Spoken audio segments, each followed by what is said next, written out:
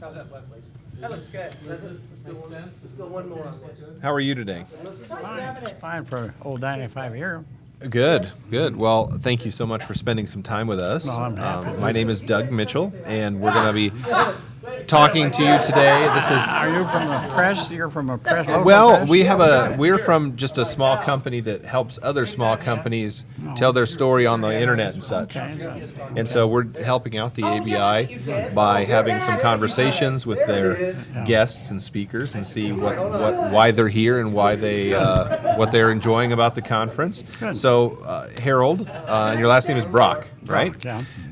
Give us a little thumbnail sketch. Give us a little idea of who you are and what you do and what brought you here right now to this convention where you're going to be speaking tomorrow?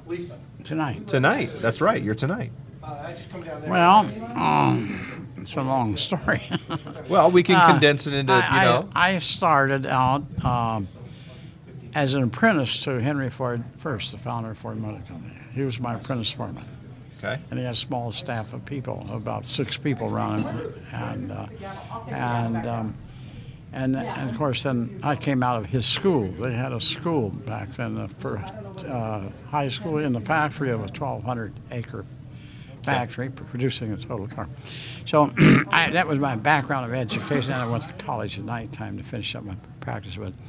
And I worked for Henry Ford and became the chief engineer of tractors for him back in 1939 and designed the first little tractor that was called a utility tractor, which had a hitch on the back, 3-point hitch. And that, of course, set the standard for all tractors built worldwide today. And millions of those tractors have been built.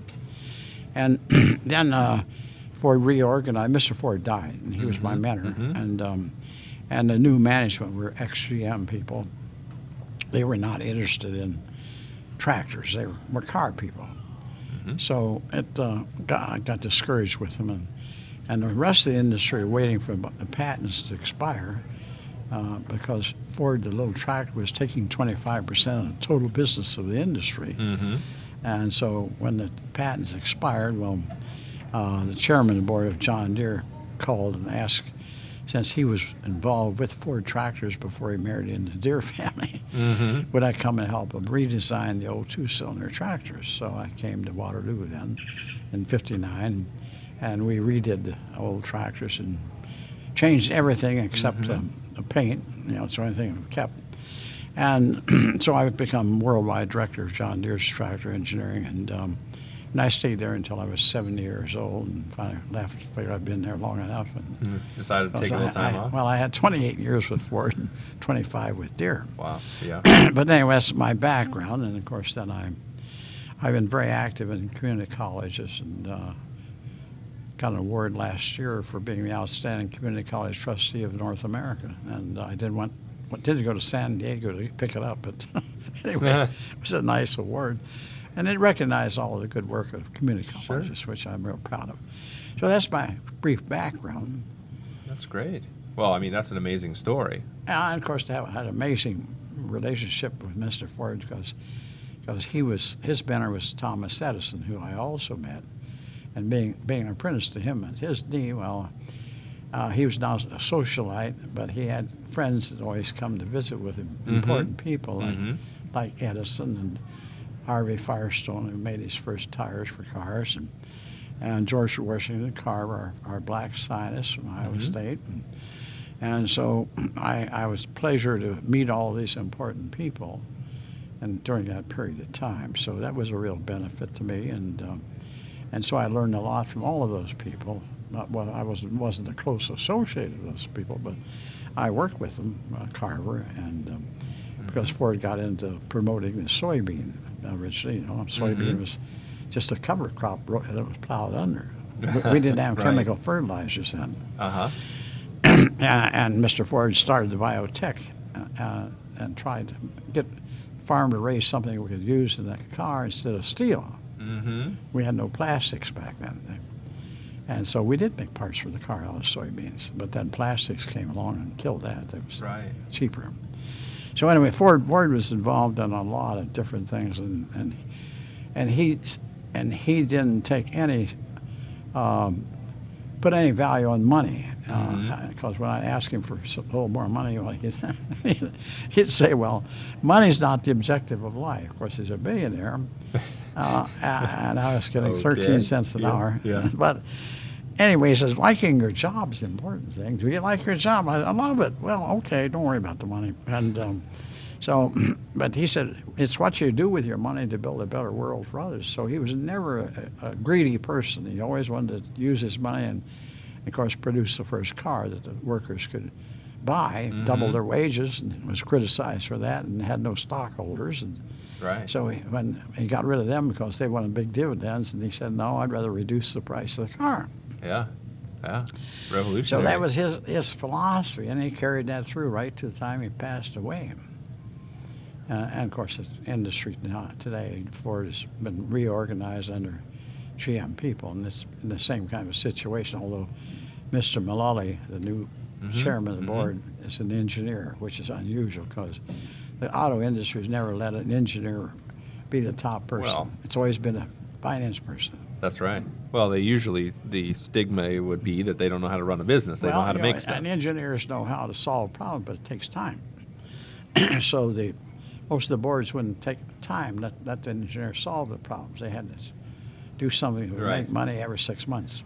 That's right. Please the So analysts. Mullally isn't it? And William Clay Jr., none of the Ford family really wanted to take over the business after the old man passed away. Henry II, I had him as a trainee, by the way.